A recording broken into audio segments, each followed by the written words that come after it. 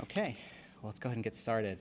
Well, welcome everybody. It's lovely to have everybody here for the first event of the year here at the Weiser Center for Emerging Democracies, or WCED. I'm Dan Slater. I'm the director of WCED in my second year now doing this, and this is really quite a really great occasion for me to welcome Richard Donor as our first speaker of the year at our first event of the year.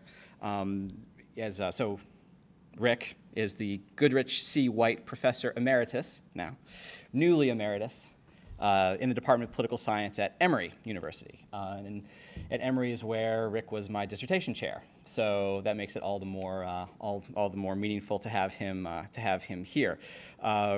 Rick has written a lot of books and articles. His most recent book, which I think we'll be drawing on today, is the Politics of Uneven Development: Thailand's Economic Growth in Comparative Perspective.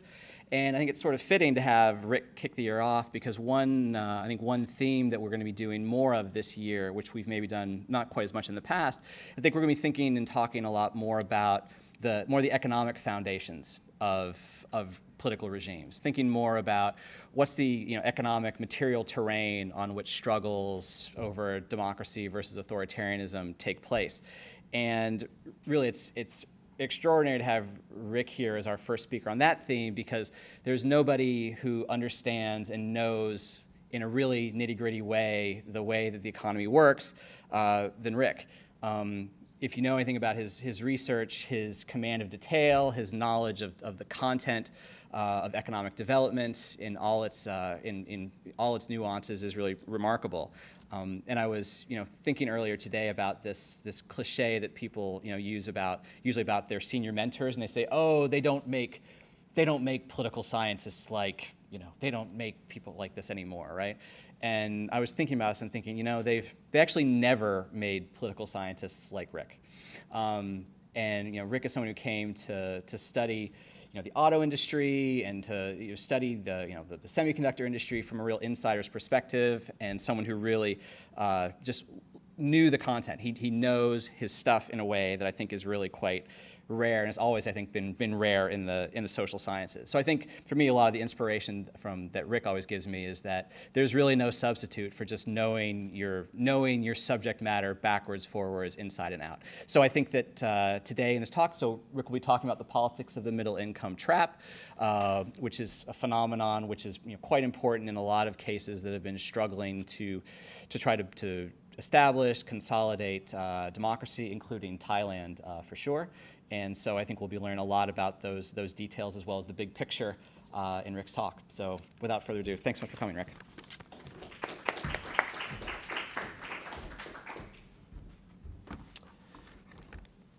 So I'm supposed to turn this on. Okay. Thank you, Dan. Thanks, guys, for coming out. It's really a pleasure to be here. And so I'm going to be talking about the middle income trap, which my sense is that most of you are not kind of political economists. And so this concept may be a little bit foreign to you.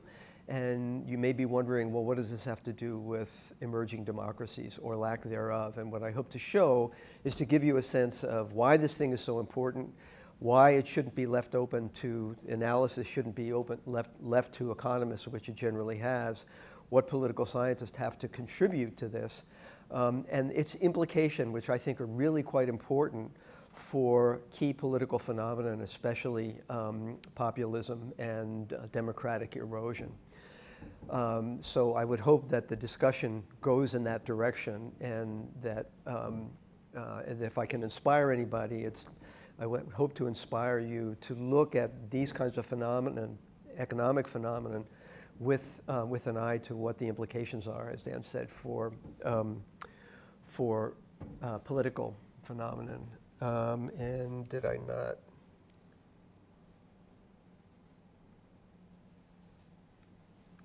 There it goes. Okay, so just briefly, the middle income trap is this phenomenon in which countries that emerged into middle income at one point are staying there longer than they should have. The assumption is that by and large, if you get into middle income, it should take you 14 years, something like that, or 20 years at the most, to move into high income. And what we have here is that, so these are East Asian newly industrialized countries and some others. China is moving up, but these here are the countries that we're talking about pretty much. Countries that have moved into middle income and have basically stayed there. And my example, the case that I'm going to focus on the most, is Thailand. And the question that I want to address here is, why is it a trap? And part of this, I would hope to get you to think about is, what is a trap? I mean, if you're just stuck there for a long time, does that mean you're in a trap? Presumably, a trap is something like a mutually reinforcing equilibrium, or something, to use a fancy talk, right? So is that what we're talking about? What's going on here? Is this just a coincidence? And so the background for this is that, and the puzzle of why it's a trap, and why I don't think economists have looked at this, is the economists generally understand what the problem is. The problem is low productivity. That these are countries that grew a lot based on low wages and natural resources, right? Their wages are no longer so low. In Southeast Asia, it varies. Thailand and Malaysia are at the high end, Indonesia, Philippines at the lower end, but generally these countries are moving into higher wages, and yet they're not yet all that productive. So they're really caught in kind of a nutcracker between the still low-wage countries like Indonesia and Vietnam on the one hand, and the higher wage but higher productive countries like Korea and Taiwan. So everybody knows it's a productivity problem. Also, there's a consensus on what you should do about it, right? Train, train, train. We need better human resources. You need infrastructure. You need roads, but you also need things like testing centers and things like that. You need research and development. You need intellectual property rights that are better than ever. And you need flexible labor markets. So you read all this stuff, and I want you to, to echo Dan, I want you to keep in mind the middle income trap is a key topic of concern for development economists now. It's not the only one, but it's a big deal. So World Bank is writing this stuff all over the place, beginning in about 2005. And people in Southeast Asia pay attention. So Malaysia, Thailand, to some degree Philippines, and Indonesia, and increasingly Vietnam. 4 years ago, I was at a meeting in Hanoi, and the whole point was, is Vietnam moving to a middle income trap? Pretty amazing. So we know it's a productivity problem. We know what you should do to get out of it. Everybody's aware of this. And so this is the question. I mean, I started reading this stuff, and I thought, well, if you know how to get out of it, why don't you? I mean, everybody knows the policies, and you can read all these World Bank and IMF and ADB reports, and it says, here's what you do. So why doesn't it happen? And in fact, as Ayer et al. Talk about, there's really no theory about why and how middle-income countries might be different. What is it about them? And in fact, as the people, Homi Gill and Karas, who developed the whole idea of the middle income trap in 2005, 10 years later, they said, nobody pays attention to politics. And still, you can go to meetings in which they will talk ad nauseum about what you should do. And there'll be maybe one political scientist there who raises his or her hand. So the rest of the presentation, I want to kind of explain or present what our view is of what's going on. Apply it to Thailand. Think a lot, Thailand, especially in the context of one of the areas that's especially important, and that is technical vocational education and training, or career technical education, whatever you want to call it. But first, a couple of assumptions that I want you to be aware of that I operate under. One is that you need, as I mentioned, you need political analysis.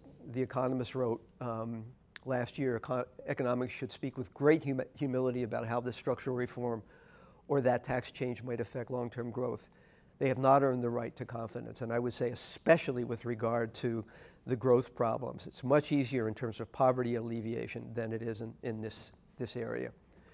And I would also suggest that we need much greater attention to the demand side, and you'll see what I mean by that. But the key thing is, what do firms want? What do they need? Because firms are what we're talking about. firm performance is key. So what do they need? How do those demands and pressures affect what political elites, who are really key in this story, what they do? And then, so after you understand the demand side, then you could move to the supply side. But if you read through all these reports, they say, we need bureaucratic reform, we need this reform in the institutions. I'm all about institutions, but you have to understand where they come from. So here's the basic argument. The first part is that different stages of growth require different kinds of policies. So moving from low to middle income really is a question of diversifying your economy. And Thailand has done that brilliantly. How do you move from agriculture to industry? How do you diversify agriculture? How do you diversify industry, increase exports? And that's really a function of mobilizing and allocating factors of production, especially capital and labor. It's to use the economy, it's investment driven. It's investment driven. And it involves property rights, macroeconomic stability, basic infrastructure. When we talk about moving from middle to high income, we're talking about productivity and competitiveness increases. We're talking about, some of you may be acquainted with the idea of total factor productivity. And total TFP basically is how much more you get after you include increasing levels of land, capital, and labor, right? And there you require research and development, education, technical training, all the stuff that we've talked about. So the first thing is, not all policies are the same. It may seem obvious, but you will find very rarely acknowledgement and a discussion of that point. A related point is that when you have that the movement, the policies required to go into higher income are, in my view, institutionally more difficult to carry out. They require stronger institutions, different institutions. But institutions don't create themselves. And they rarely emerge simply out of the magic of the market, the way sometimes you're taught in economics departments. So how do you get strong institutions? Our argument is that typically you need coalitions. You need pressure. You need pressure from below in many cases, from business and labor, and in many cases you need pressure from above, an existential threat of various sorts that leads political elites to create new coalitions. So coalitions can come from top or they can come from bottom. So first point, different stages of development require different policies. Different policies are differentially difficult. Strong institutions require coalitional support, whether it comes from below or above. And our argument is in middle-income countries, these coalitions are difficult to create because of what we call disarticulation politics. And some of you may have heard this term disarticulation. If anybody ever studies dependency theory anymore, I'm not sure if that's ever in anything, but dependency theorists used to talk about the way in which being in the globalized community meant that rather than have cohesive cohesion among different economic actors, they were split. That's what our argument is, that coalitions in middle-income countries are difficult due to social and therefore political fragmentation. And one term that you could think of is that middle-income countries have grown into trouble. It's the term, it's the title of a chapter in a book about Indonesia. But this idea of growing into trouble is one that I want to leave you with. And here is kind of a simple schematic. And there, the idea is that the growth into the middle income involves political conditions that generate low demand and supply for upgrading institutions. And I'll mention what institutions I'm talking about.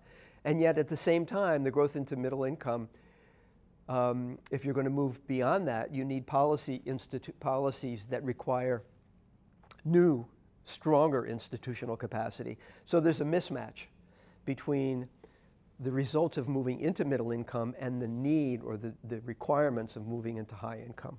And I'm going to argue that this has important political repercussions. Focus a little bit on education and training. Okay, presumably I don't think anybody here is all that focused on this. This is an important thing. It's an important country issue for the United States, but more and more for countries and for any country, but especially those in middle income.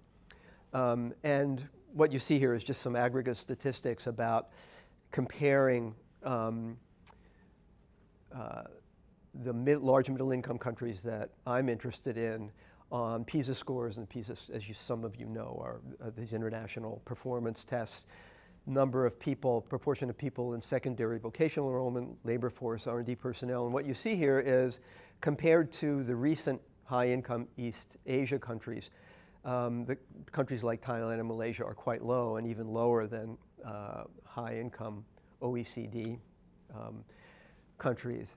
And the ADB ran some numbers with regard to a simulation with regard to the impact of a 20% increase in human capital spending.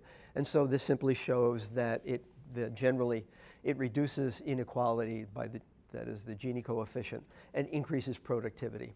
And these percentages may not seem a lot, but they're quite important. Okay, so just to make the argument that technical vocational training is quite important in terms of sustainable growth. But, and this gets referring back to the point I made before, reforming vocational training is difficult. And what I want you to think about is what it's like to reform, to develop a vocational training system compared to building a school. Building a school is bricks and mortar. So I would suggest that if you're interested in why one policy is more difficult to implement, you think about these kinds of dimensions of difficulty. One is reforming an educational system takes a long time. The benefits are not clear for quite some time. And think about what that means with regard to how it jives with the incentives of political leaders who generally have relatively short time horizons, whether they're authoritarian or not, okay? Typically, and if you think about in countries with relatively frequent turnover, how, if you're going to have frequent turnover in leadership, whether it's cabinets or coalitions or whatever it is, how are you going to sustain a policy, support for a policy that takes so long to implement? And we're going to talk about the case in Thailand. The second dimension is it's not very visible. How do you know when you've had, how can you actually point to? Eventually you can say, well, we've got better test scores, but that takes time, right? And it's not as obvious as bricks and mortar, okay? A lot of actors are required to implement these things. And what I would like you to do is to compare this with things like devaluing an exchange rate, which are essentially stroke of a pen things, right? They're done right away, central bankers do it, and then they kind of implement themselves. You're doing a reform of an educational system. You're talking about everything from soup to nuts. It requires coordination among companies who have to decide what kind of education do we need, and links between them and the private sector. First of all, how do you get firms to cooperate? Not obvious, not obvious. You require horizontal cooperation across ministries, and you require vertical cooperation within ministries or agencies from the top official down to what are called street-level bureaucrats or teachers or instructors, right? How do you make sure that those guys do what the policy actually says? Implementation is tremendously challenging. They're information intensive. How do you know what a good education reform policy is for Thailand as opposed to Singapore, as opposed to Malaysia, right? There's no template for this stuff, whereas going back to the macroeconomic policy and exchange rate, generally we know what the technology of the exchange rate is. You know how to do it. You have to be careful of overshooting or undershooting, but you know what to do. That's not the case for vocational training. And let me give you just an example. Years ago, colleagues and I were working on a book on the disk drive industry, of all things. And the question was why the disk drive industry moved to Southeast Asia, and especially Singapore and Penang. And what the Thais had learned about this, why the Thais didn't develop as fast as Penang. And we had a discussion with an official from the Board of Investments. And he said, you know, we're very aware of what Singapore did, and we wanted to learn from them in terms of how they trained their people with regard to magnetic storage, which is disk drives. And so we had discussions, and we downloaded everything that they did, and we saw, and we wrote a big report about, here's what Singapore did, here's what Thailand should do about training. It was training technicians, not necessarily engineers, because that's the need. And so we said, so, was it useful? Did it work? And he, did people learn from me? He said, well, let me show you where it is. And he went to his office, and he got these 2 big volumes, and he said, there it is. It's never gone anyplace. Why did it did it not go anyplace? Because of changes in the leadership in the Prime Minister's office that ran the BOI. But the point was, just because it worked in Singapore does not mean it's going to work other places. And then finally, there's going to be winners and losers of various types. Okay? So these, as far as I'm concerned, are really key to understanding why. These are the ways to kind of decipher and categorize and typologize different kinds of policies. So what institutions am I talking about that are supposed to carry out these things? Well, there's public things, there's private, and so all of these are really, if you care about economic development by middle-income countries, you got to pay attention to these guys. And you have to see how cohesive are they, how expert are they, how much turnover do they have in their staff. And frankly, for my own money, this is really some of the most interesting stuff that you can get, because if you care about, as Dan said, the nitty-gritty of development, this is where it happens. But it happens not just because of culture, not because people are dumb or anything like that. Our argument is that these things don't work that well because institutional development, the development of institutions that are capable of addressing these things, are difficult. Usually think institutions, the way we're taught, the way I was taught, institutions resolve collective action problems. What Robert Bates emphasized, that institutions are collective action problems. Just making them is really tough, or making good ones. You can set up an organization. So the point here is that good institutions typically require some coalitional basis. And the World Bank folks recognize this point. The most productive thing you can do is bipartisan political consensus. Pro-reform alliances. So if you read all this stuff, what you find in these reports is, and it's from the Thai government, all this other stuff too, we need to do this, this, and this in policy, and by the way, we need these consensus. Well, how do you get that consensus? How do you get that coalition? So that's where the importance of coalition comes in, because coalitions, if they're strong, help you to establish intertemporal bargains. That is, bargains that last over time and that provide actors with the necessary information to implement these, what are really quite difficult policies. And so, just so you know, that historically we know that productive, high productivity countries with good vocational training typically came from places where there were varying levels of coalitional coordination, and these are just some of them.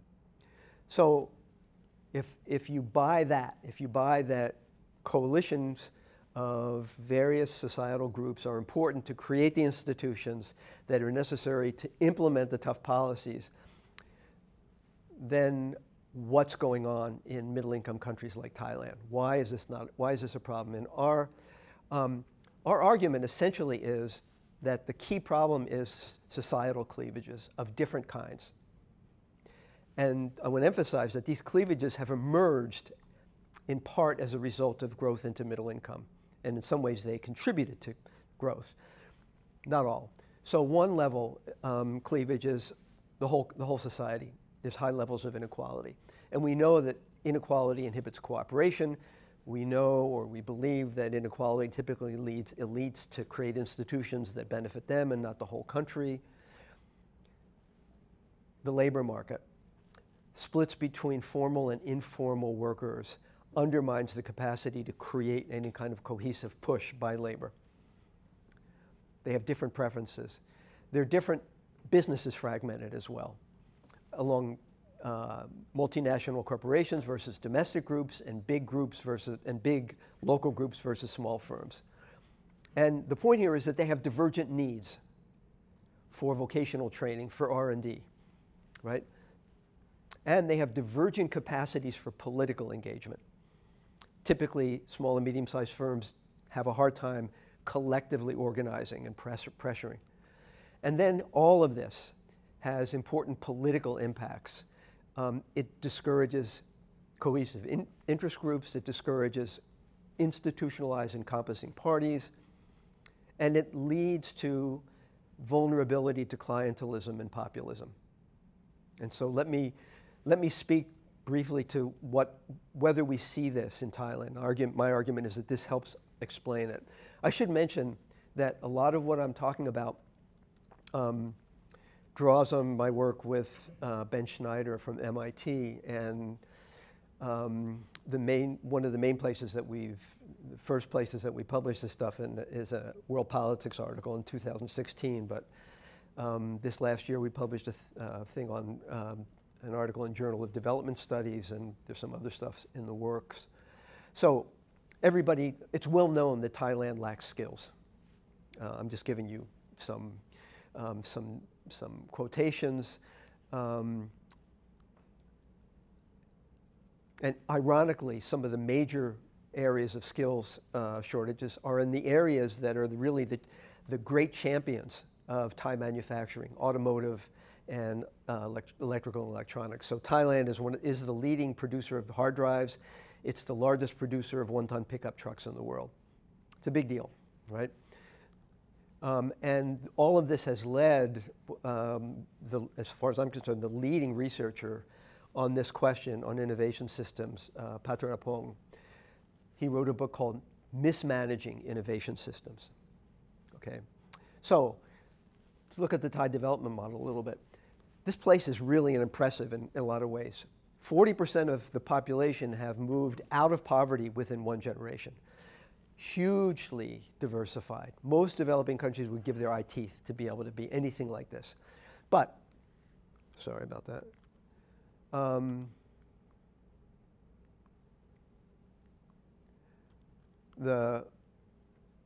We know that the problem is, and this is generally, again, well acknowledged, that this mainly derives from cheap labor, and I would add natural resources. And increasingly, Thailand is reliant on migrant labor.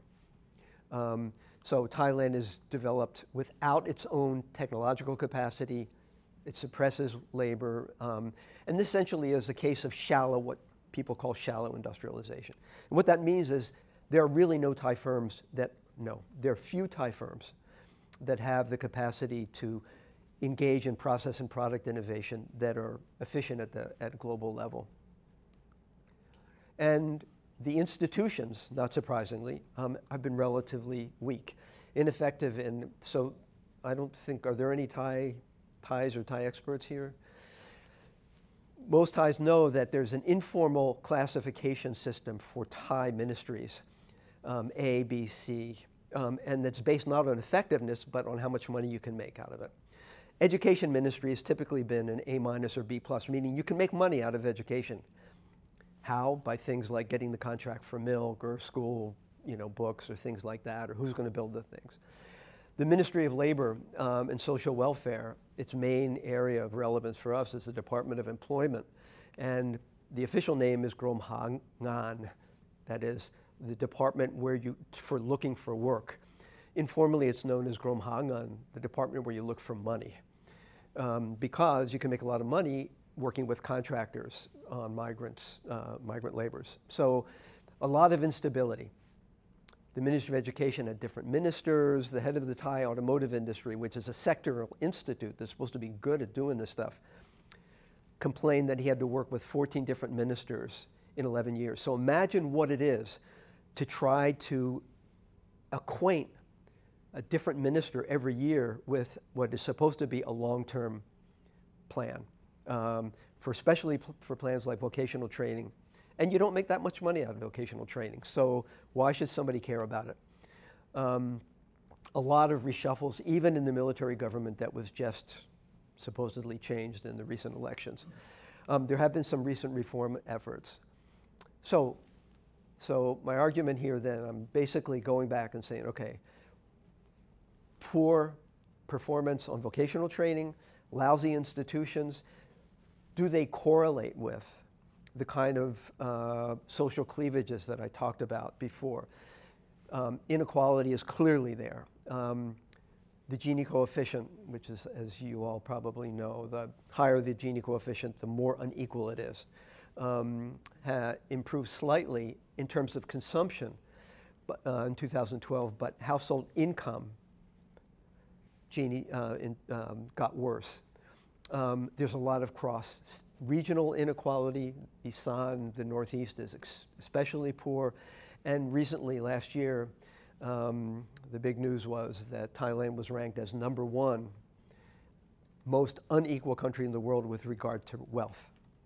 So I just want you to, just as a quick question, how would you explain the difference, the disjuncture between not so awful Gini coefficient inequality on consumption versus income? Any ideas? How could you have a country where inequality is better for consumption than it is for income? Would you assume that the two? Any ideas?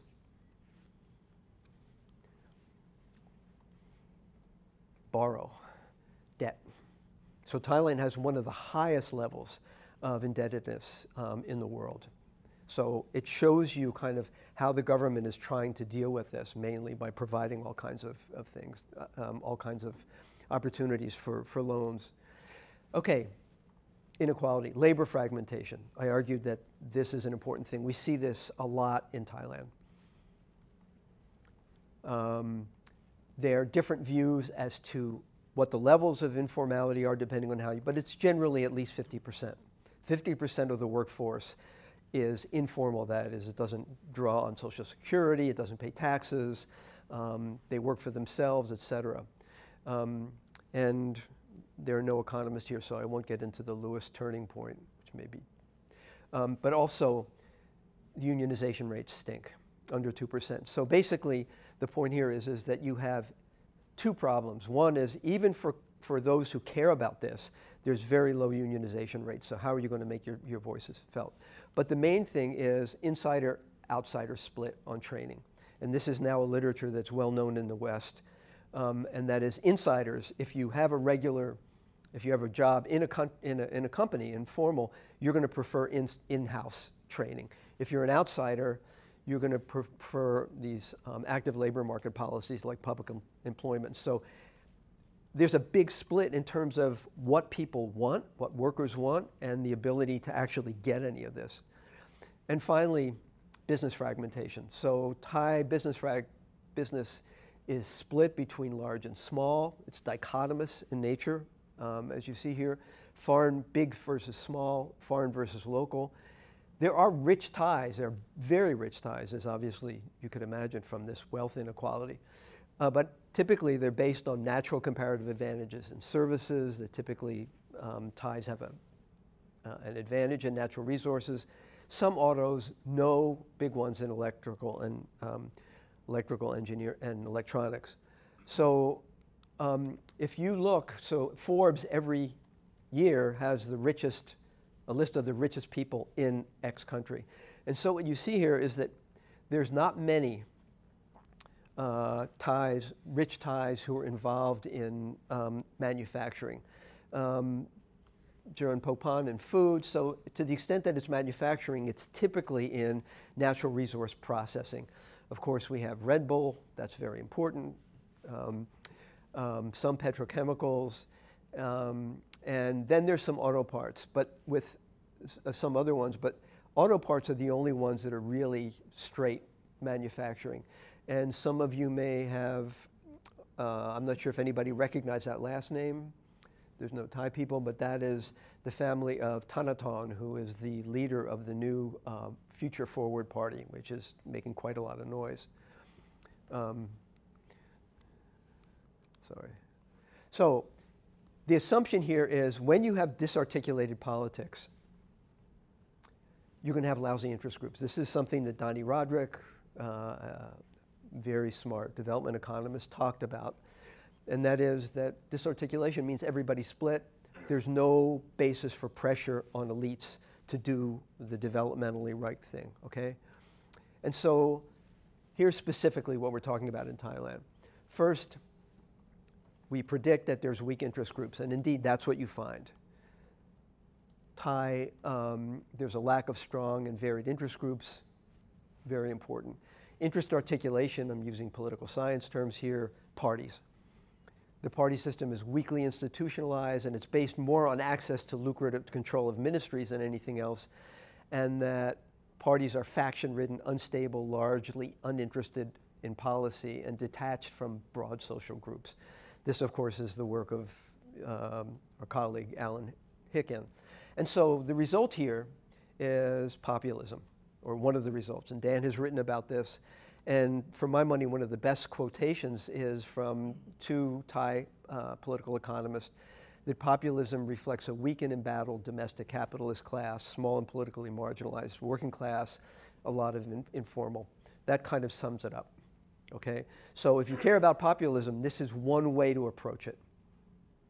And what that means, typically populism, one of the hallmarks is a lack of investment in long-term efficiency as opposed to short-term payoffs. Now, I was at a meeting with Pasuk and Baker several years ago, and their argument was, this is a problem, but it's temporary. All countries go through this, that institutions have usually there's a lag between when new social forces come up and institutions develop to reflect them. I don't believe it. At least, and my argument is that today's middle-income countries are different than past. They're referring to Western countries, maybe to Korea and Taiwan. That's not what's going on here. Internally, they are fragmented, as I've emphasized, but something I haven't mentioned here is externally. They face much tougher external challenges. They're global value chains that are much more demanding on domestic firms. There's less opportunity to protect those firms. There's this idea of premature industrialization, which means that you shift out of manufacturing when the country's people are poorer than has historically been the case of moving out of manufacturing. And so that leaves open services. Can services generate the demand for jobs and the demand for skills? There's reason for skepticism. And overall, there's low pressure on political leaders. And so this is a quote from the United Nations Conference on Trade and Development. They're simply saying Thai political leaders haven't really been pushed that hard for various reasons. And I've gone back and tried to look at precisely what happened in various situations where elites were under pressure. And in each case, at least in the three important cases, they were, quote, rescued by, you could devalue, you got money from external, you could use the rural area as a place where unemployed people could go back and make a living, or at least be with, have a home. Migrants made a big difference. So all of these things have helped Thailand escape from real tremendous crisis. And just give you one example, some of you may have heard, the 1997 Asian financial crisis was huge, major poverty increases in Thailand all over the region. And in response, the Thai political elite said, we have to improve our productivity.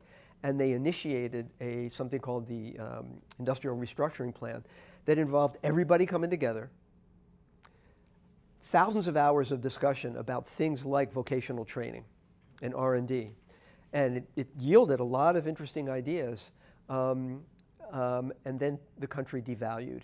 and its exports took off, and the prime minister basically dropped it. You didn't need it anymore because you got out of it through devaluation. So let me conclude here a little bit about what are the future prospects. There's bad news and good news, and then half-assed news. I'm not sure what you would say. Bad news is that wage rates have increased a lot. They've doubled over the last, with the first part of the thousands. Migrant labor is still really important.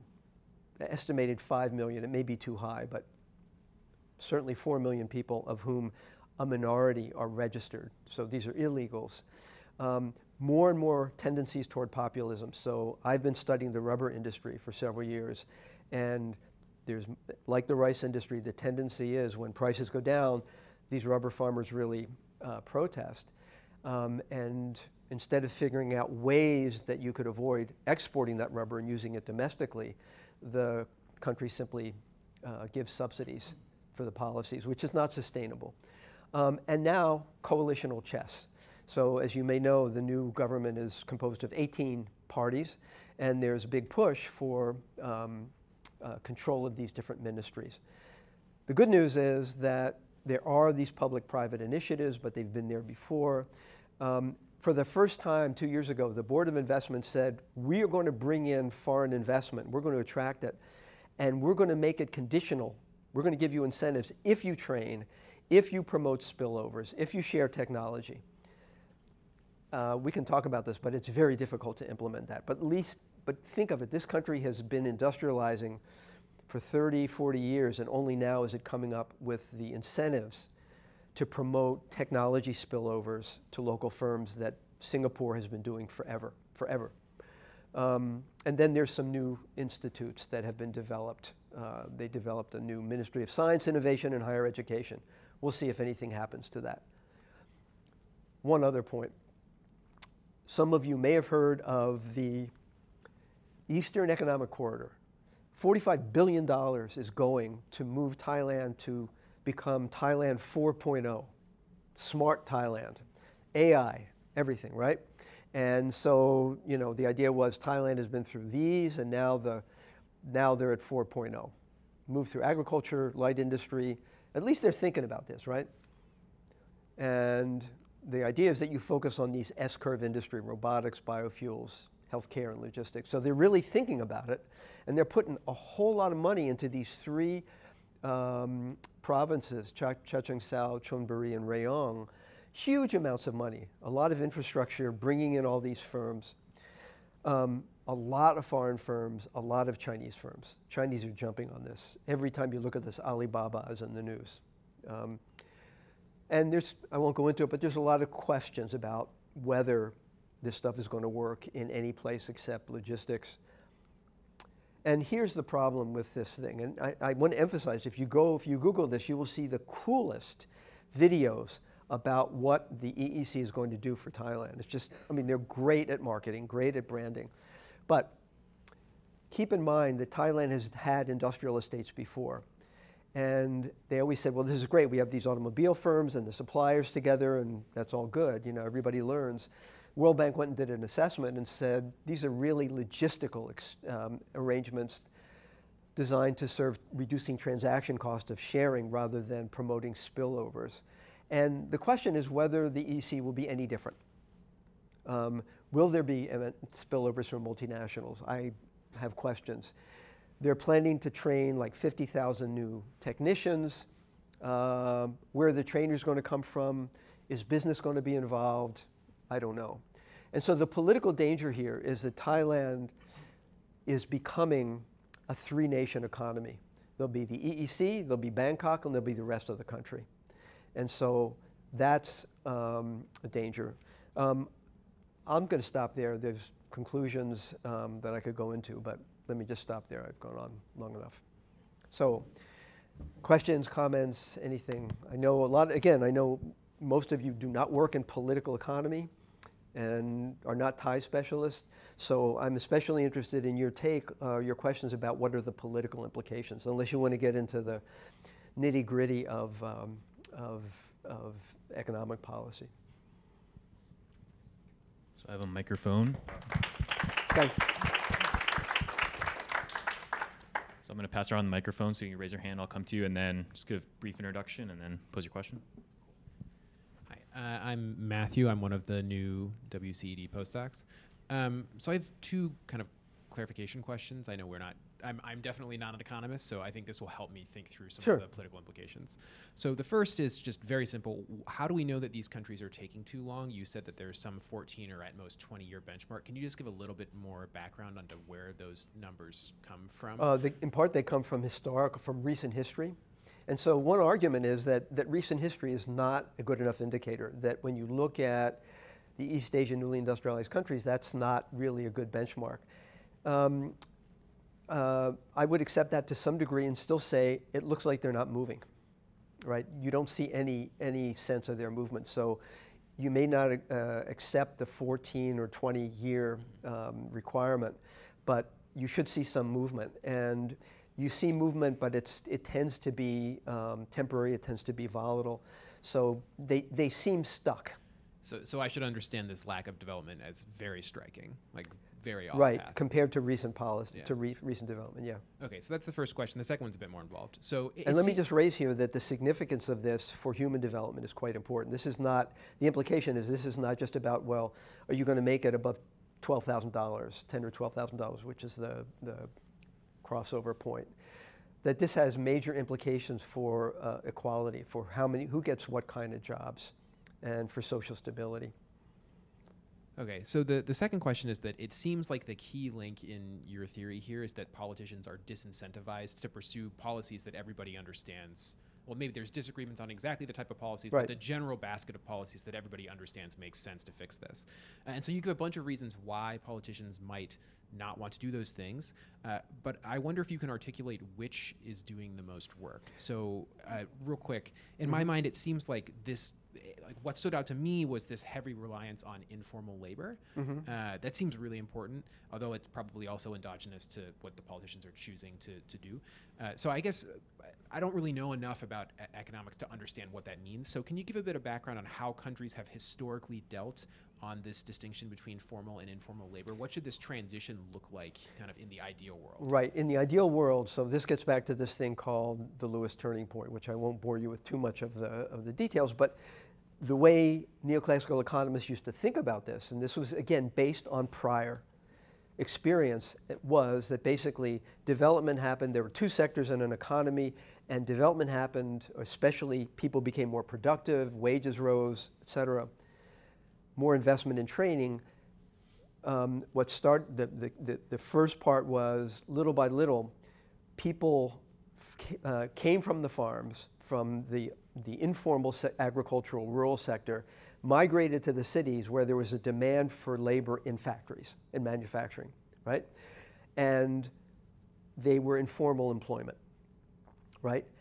As that process progressed, the supply of workers from the farms lessened.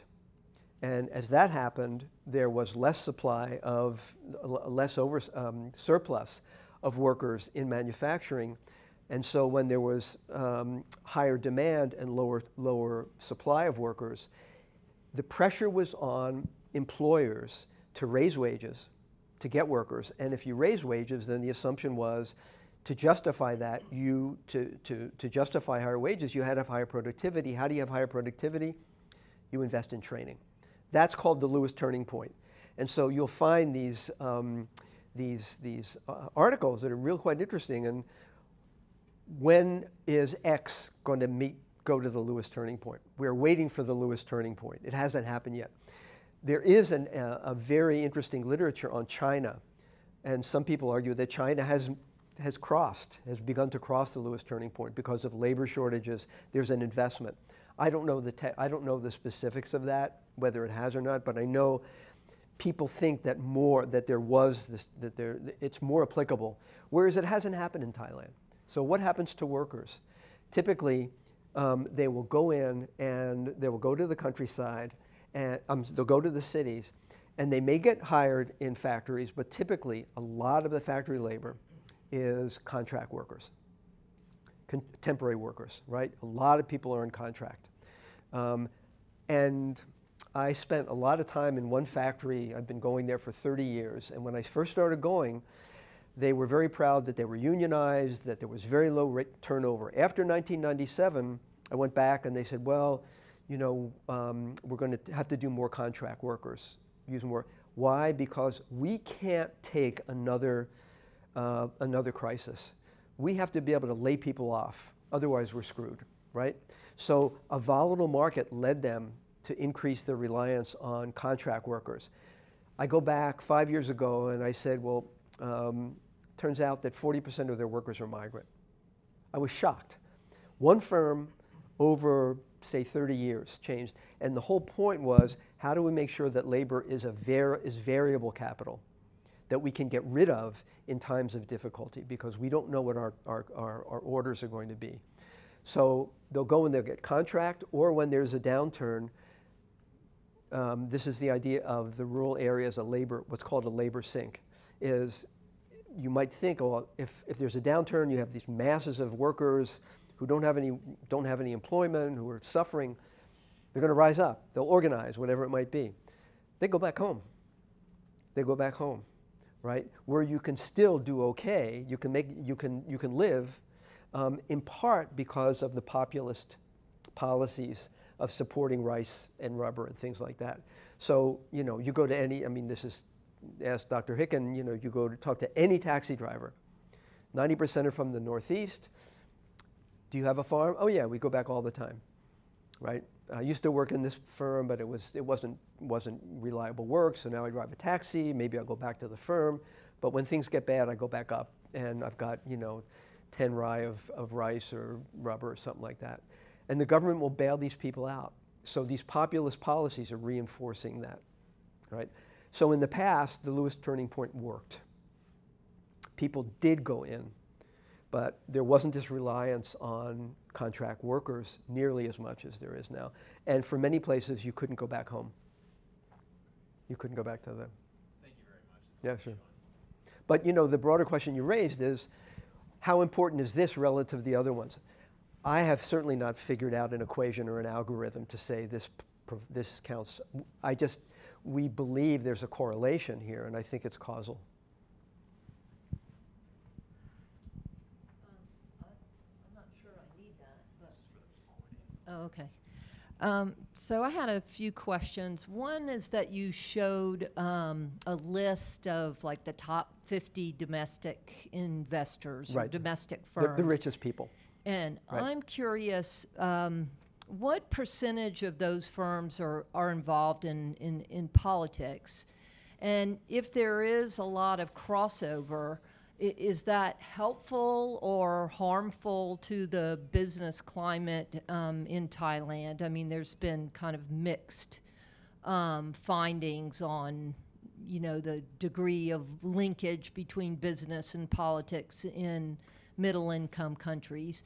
And then kind of related question has to do with your reference to business fragmentation. You mentioned there's fragmentation between like small and large business and foreign and domestic. And, you know, at what point do you say business is fragmented? I mean, do you have some kind of measure that you apply to say, okay, this is clearly a fragmented case? Right, right. Those are key questions. They're absolutely key questions. So one of it has to do with, the second question has to do with interest articulation. In other words, do you find cohesive business groups as interest groups? And the second has to do with party institutionalization. Okay. So the second one first. One of the questions that we ask all the time is to members of business associations, the Federation of Thai Industry, Thai Chamber of Commerce, is who comes to meetings? I mean, it's this kind of hokey indicator, but it really works. It really works. And typically what you find is that, yeah, the multinationals send people to meetings, but it's always underlings, and they're mainly going to see what's going on. They don't provide resources. They don't push for this.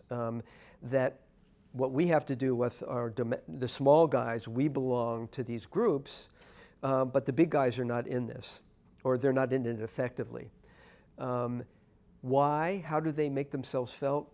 Two ways. One, to some degree, is through the foreign chambers of commerce, American or German chambers of commerce, where generally those kinds of chambers make a kind of broad, like tax or property rights or better infrastructure, but only in rare cases, and recently rare cases have I seen, for example, the German Chamber of Commerce saying, we're not going to stick around very long, or we're going to have real problems if you don't start investing in vocational training. We need technicians. We don't need so many engineers, we need technicians. That's what we need. But more and more, you know, when we ask, and so I'll give you another example. I studied the rubber industry and compared it with Malaysia. So Malaysia's, I'm sure all of you know, Malaysia is the world largest producer of medical gloves. It's absolutely a champion. Those guys, and it's local firms. It's Malaysian Chinese firms pretty much, but they are spectacular, and they innovate a lot. And they have a very powerful business association, the Malaysian glove manufacturers. You go to their meetings, it's huge, huge. Everybody goes, and they run the show, right? And the government listens to them. They're engaged in constant negotiation.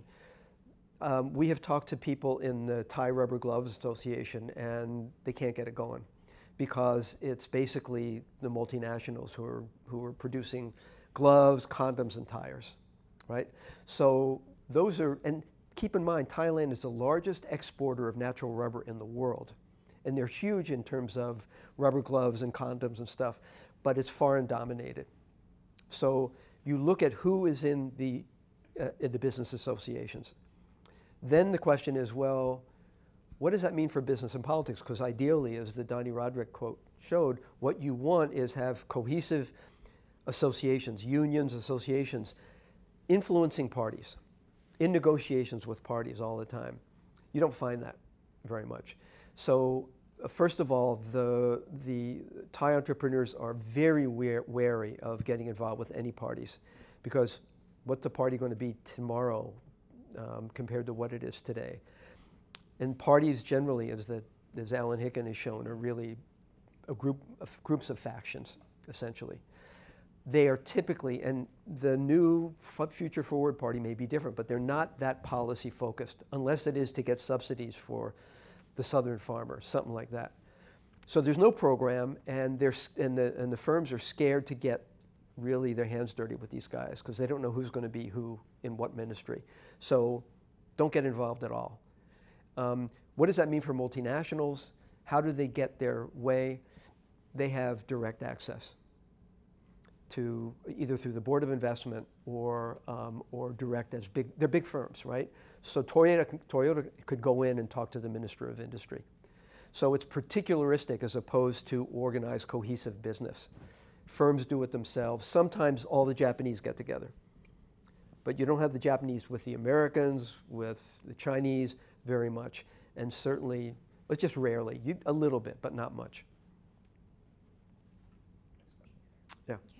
Okay. I have two questions. The first is less nitty-gritty, but it relates to what you were just talking about. So, and I'm sure you've been asked this question before, so I just want to hear your thoughts on this. So your analysis relies on country as the unit of analysis. Mm-hmm. But if we think of the international economic system as the unit of analysis, then the middle income trap is not necessarily a trap, but an essential part of the international economic system.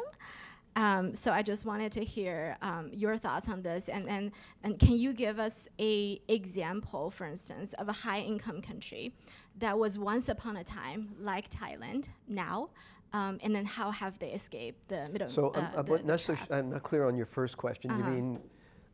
So could you clarify? I'm sorry. So if we think of the world systems theory, then the middle income trap is not everybody essentially gets to the high income part. Right. There's always have to be a middle or low income part for there to be a high income part in the first place. So it relies on the system as the unit of analysis. And I know that people have strong, feelings on these things. I just don't know So give me a sense of what you would expect if you're using the world systems as a unit of analysis. How does it relate to what you would expect?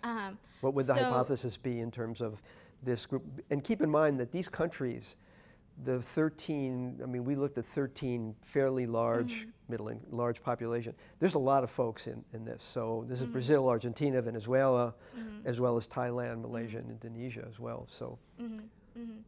Yeah, so one way, I don't know how, say, Wallerstein would have explained this, but if we were to think about international investment and whom you open the market to and who you support, who you give the technology to, and then who you open your market to, right? So if we think of the success cases of escaping the trap, in particular in East Asia and Eastern Europe, then they did have the access to the market and technology in the US and the Western Europe. So that's one way of thinking about it, not necessarily how everybody would think about this. No, I think that's important. And one of the points that I made, and I'm sorry, did you want to follow up on this? Can I? Yeah, sure. Well, let me just answer the question and see if that helps. No, that's right. So notice that one of the things that I mentioned was that the middle-income countries of today face different external conditions than the ones of 40 years ago, especially in terms of the emergence of global value chains and what people have now talked about compressed development, is that you got to get quick. Whereas if you think about the Koreans and the Chinese and the Taiwanese, they had several decades of decent protection, whereas you can't be protected anymore. And they were able to develop industries kind of from soup to nuts, from upstream to downstream to some degree. Now it's very difficult to do that, right? If you can get in a niche, that's the best that you can do. And that's the argument, is that take advantage of global value chains. So it's much more demanding, much more difficult than it was before. That said, I've looked at, for example, there's certain sectors where I thought, the Thais or the Malaysians ought to be able to do okay here. And again, without getting in the weeds, one of them is mold and dyes. That Thailand's producing cars forever. A dye and a mold is something where if you're making a part of a body, you can stamp the metal and you can make those molds. It's not very high tech. They import it all. Why is that the case, right? So I think you can look at particular areas where they do have comparative advantage, where they haven't done well at all. But you still got to be good to do even in those relatively low mid-tech things. But acknowledging the external. So I just want to add on this question, because I was also thinking about the same issue. I was thinking, what are the cases other than the East Asian countries in the last 50 years that have actually escaped the middle-income trap? If there's no other cases, then there are explanations that are particular to that context that may have proved your theory, right? Which is, you have these East Asian countries that have, on the one hand, they were, they're escaping this trap was in this cycle of global expansion. That they happened to capture, and of course they're economically protected, and they were U.S. allies, and they also had very strong kind of pressure from communist countries that make their politics, the kind of inequality issue much less severe.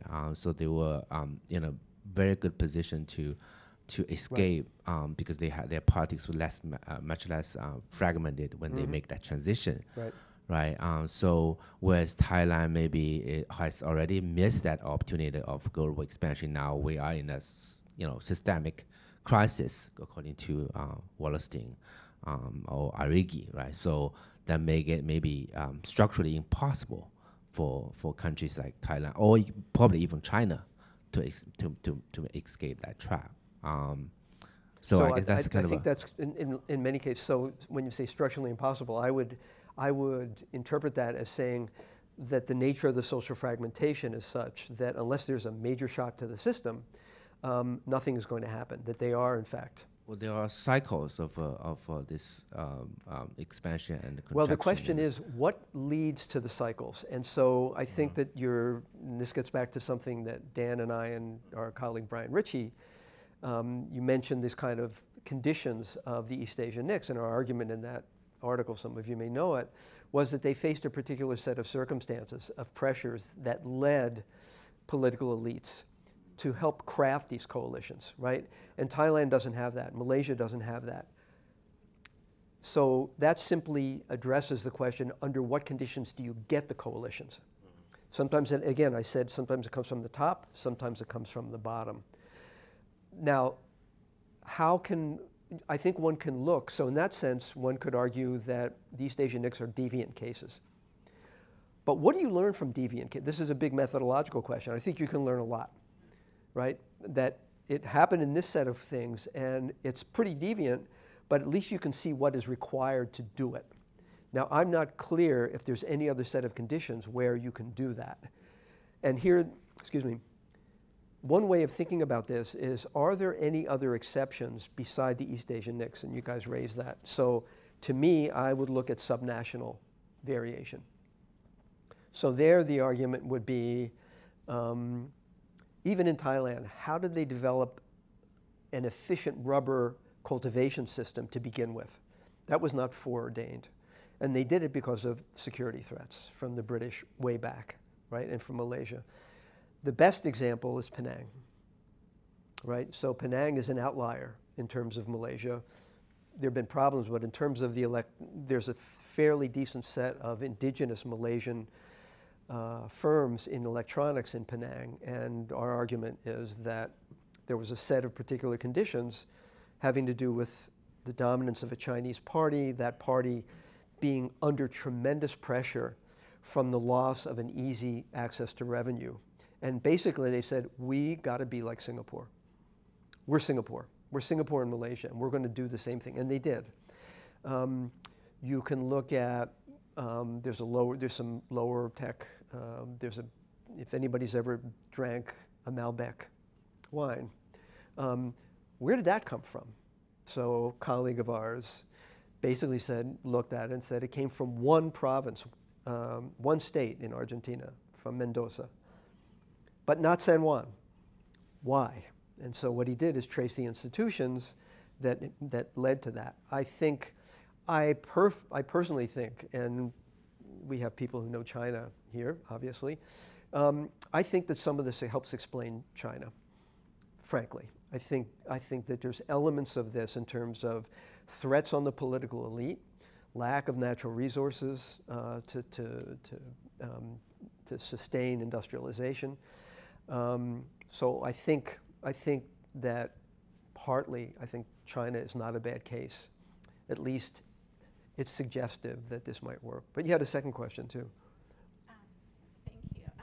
So the second question is on what you mean by institutions. Mm-hmm. How does the notion of disarticulation relate to democracy and democratic institutions?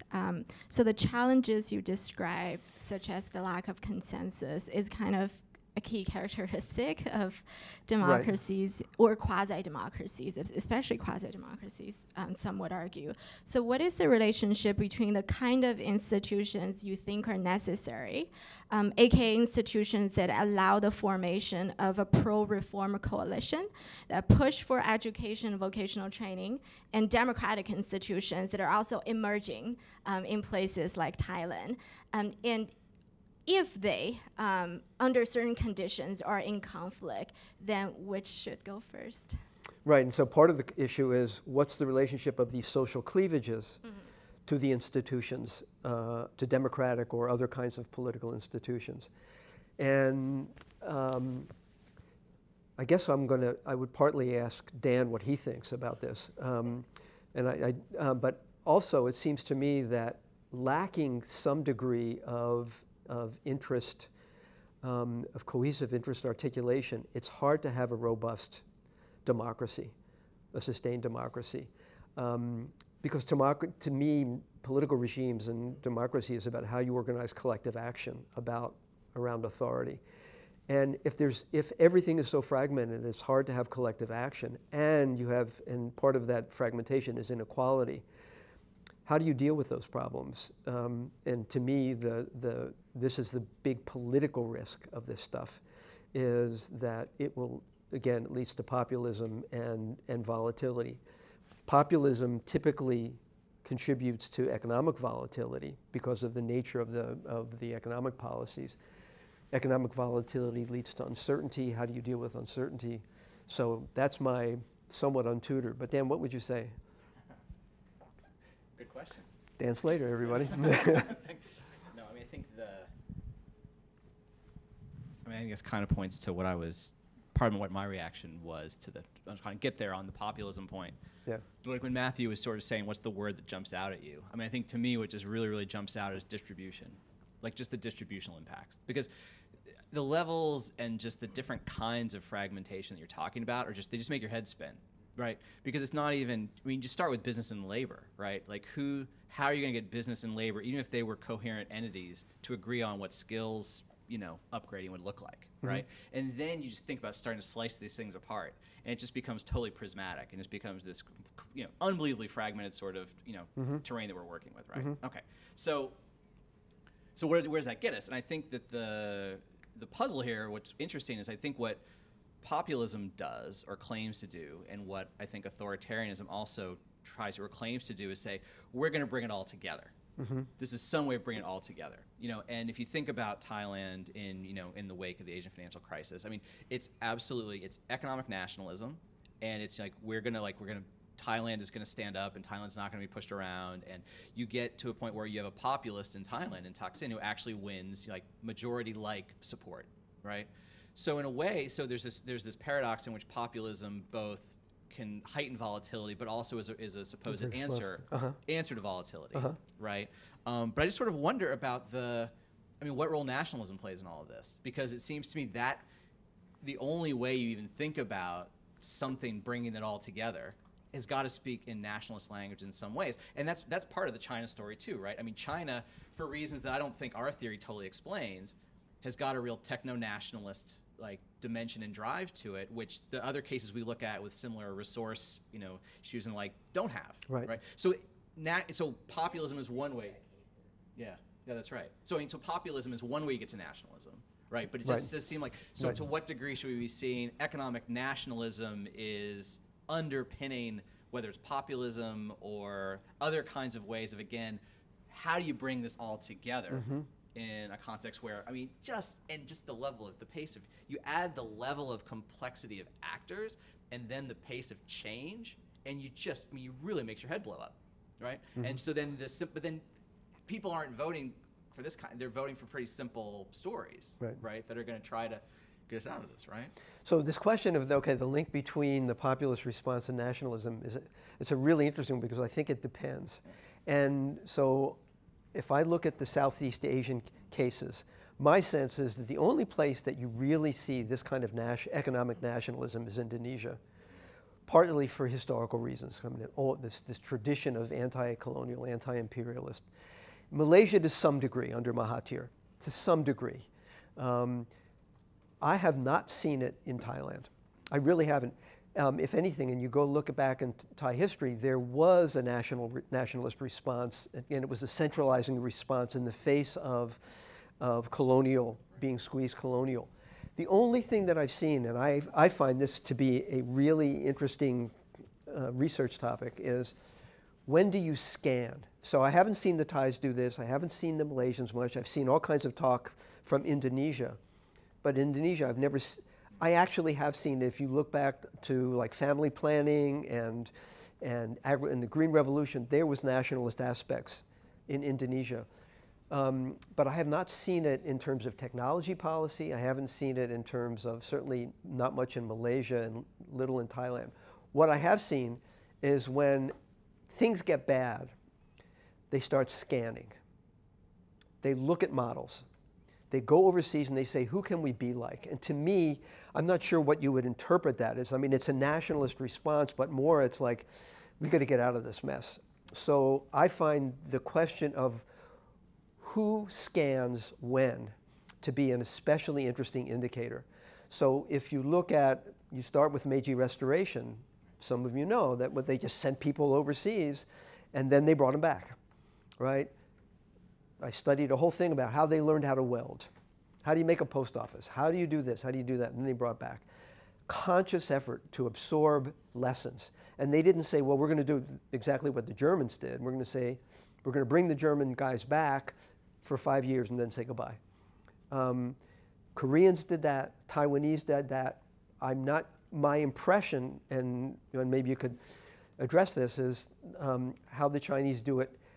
In part, I would assume, in part through experimentation, through this tradition of experimentation, which may be exaggerated. But I'm still struck by, I remember one of my best classes in graduate school was Chinese history. And in the May 4th movement, there was all this effort of, what should we do? We've overthrown the imperial system. We have supposedly a republic. I'm not sure if this was 1911 or 1919. I can't remember. Who did they bring to give them advice? John Dewey. Pragmatism. And I remember reading the discussions. I mean, I thought, this is amazing. Why did they bring, I have never seen Thais ever think about doing that, right? And I know that the Koreans and Taiwans, they sent people to Japan all the time. Not that they loved the Japanese, but the question was, who do you learn from? And it was only after 1997 that you saw the Thais send people out and say, oh, okay, we got a good textile industry. We'll learn from Italy. We're going to be the kitchen of the world. We're going to go to France. So they have, now Thailand has something called a Foodinopolis. It's the public-private thing. They're sending people to southern France. They're running scared and they're trying to learn. Is that nationalism? I think that there's the question of linking learning to nationalism is an interesting one. When does nationalism lead to learning? When doesn't it? Just one thing on the Indonesia point. Yeah. It's just that there is nationalism, but it's literally called resource nationalism, right? And so it's a good example of where you need to the extent it's based on your natural resources, right. It's not going to lead to these kinds of things. Question back there. Yeah, I would like to draw your attention to a context primarily out of Southeast Asia, and talk about the experience, or use Turkey as a background to talk about the experience of a middle-income trap. So you painted a picture where institutions are relatively weak and they can't really accomplish a lot simply because they can't come together around the table. They can't sit around the table. And based on what also Dan said, in terms of with reference to the role of nationalism, but I want to think about it as more of an ideology question.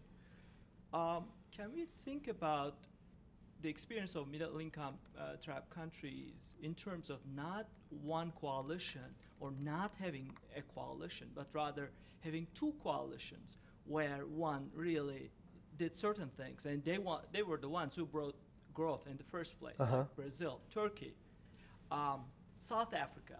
These countries had represented a certain kind of coalition, which obviously ended up in corruption in all these cases. So the question is not, for me, is not that they did not have any institution or any social coalitions, but the type of coalitions they represent are different than the distributional coalitions that probably Dan mentioned.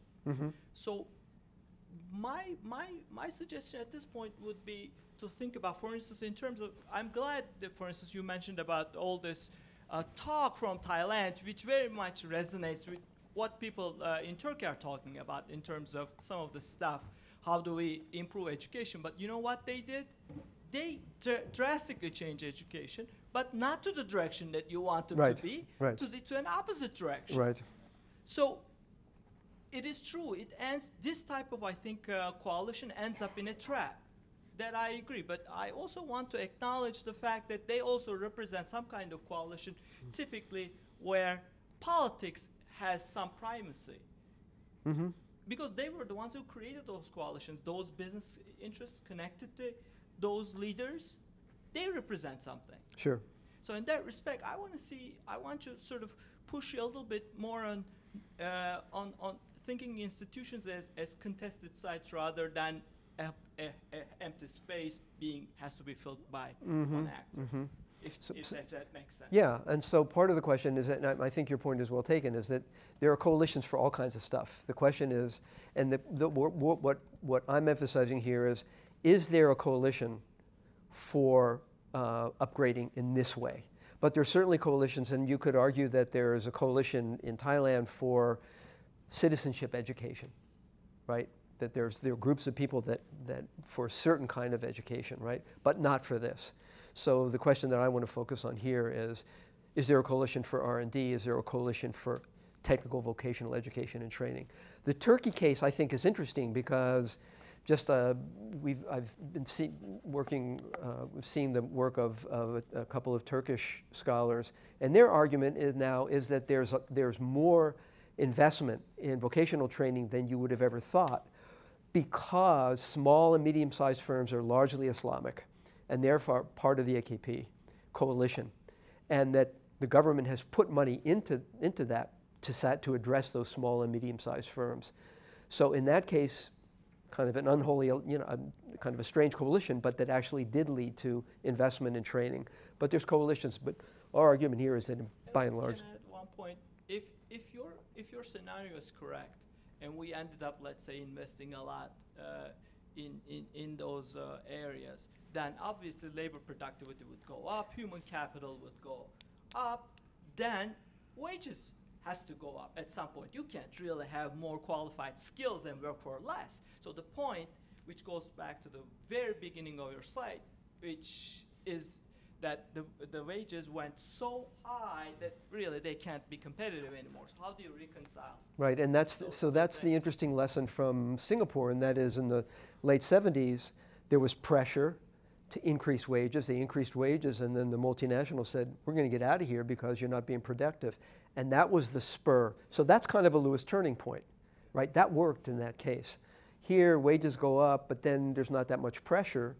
You can use contract labor, you can use migrant labor, you can keep wages down pretty much. You can still keep wages down, lower than productivity, certainly. Joanne, you had a comment too? Yeah, well, thank you very much for sharing your fascinating research with us, and it really helped me to think through a recent comparative project that I'm working on related to this. I wanted to ask for your thoughts on whether you might have seen or what are your thoughts on technological leapfrogging, which is something I see a lot in my recent research, where I looked at tech startups in Cambodia, the media industry in Nigeria, finance in India, where basically what happens is that you have these pockets of economic activities that skip straight over manufacturing into services. Yeah. And if you think about the middle income trap, this is a model that's based on manufacturing, right? So it's pretty about much. Moving up the value chain of manufacturing. But I see a lot of instances which I do not think are exceptions. I actually think they're very widespread, where you have developing countries, because of technology and various other changes, have been able to leapfrog in ways that was not possible in the 1980s and 1990s. And I haven't quite wrapped my head about how to tell the story or explain it, but I think the relationship to the state and all of the things that you've talked about appears to be very different. So I see the government being absent in these sectors. The government doesn't even know that they exist, because I think our model of development is very manufacturing-centric. The World Bank doesn't exist as well, because again, the World Bank is very manufacturing-centric. So I think if we take seriously into account the possibilities for technological leapfrogging straight into services, then how does it, change our understanding of the middle income trap and the story that you're telling? Yeah, I guess there are two. I mean, I think that's an absolutely key question, and you'll notice that one of the slides at the end was, okay, if you don't have this Lewis turning point and you're here. And Thailand, actually, and a number of these countries have, quite good startups. My question is, has to do with the developmental benefits of service-based growth. And I think one reaction is that if you have services, whether it's AI, whether it's robotics, right? If you link robotics to manufacturing, but it has to be linked somehow to something with large employment generation and skills, then it can work. But I think that's one of the major questions facing development today is what can you do with services in terms of employment, in terms of skills, in terms of sustained growth. The argument in places like in Southeast Asia is in a lot of cases there's entrepreneurialism not based on opportunity so much, but based on need. There's plenty of people that go out and start businesses, but not as much because there's great opportunities. Now maybe you do see some of it. I'm yet to be, I see plenty of brilliant manufacturers in Southeast Asia. Well, not a lot, they're a minority, right? So my question would be twofold, is how prevalent are these? What are the conditions that they require? And then in terms of development, will they generate broad enough income and skills to make a difference developmentally? And that's the challenge, I think. I want to make one other point here, and kind of seeing you makes me think about this, and that is some of this, way back, I did some work on corruption in Thailand, and the question was, why did corruption seem to be okay? And I think there's certain times at certain stages in development where corruption, to get around the state, actually works if you have certain kind of structures of corruption. It's another example of it works here, but it may not work in a subsequent stage.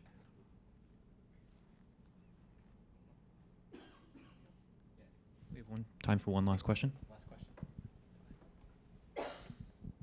So I was wondering about the role of international financial institutions in Thai economy, because you quote the World Bank quite a lot. So I'm wondering, do they have any impact? What kind of impact? And can they influence the country's kind of path through this middle income trap? One thing so notice that the world, I make a distinction between the operation guys and the research guys. And I think the research focus in the guys in the World Bank are really quite good, really very good. The operational guys are quite different, is my impression. But some of the best work comes from these reports. But the operation guys, their incentives are give loans and make sure the loans get repaid. Do they have impact on this? I think the most impact I've ever seen has been, is when the country's absolutely on the ropes and there's macroeconomic changes that have to be done. So I still think of Michel Camdessus standing over Suharto, basically, and they had to eat crow, right? But typically that hasn't happened in Malaysia. It didn't happen after the crisis. And it certainly, it happened a little bit in Thailand in the 1980s, but more than anything, I think that the advice built on what the demands were of the technocrats and neoclassical economists that they wanted to do anyway, and that it reinforced those guys. But in terms of the kind of microeconomic and micro-institutional changes, apart from financial supervision, which is really quite important, so I don't want to negate that, I don't see them having much. There was a huge World Bank thing to promote business associations in the 1980s. Didn't do a whole lot. I just haven't seen the impact. So I'd just say, given all we just learned in the last 90 minutes, you can imagine what it's like to spend 6 years with this guy, how much you can learn. Poor Dan. Poor Dan. No, thanks. Yeah, I did learn a lot. So, okay, thank you. Please join me. Thanks a lot for your ideas.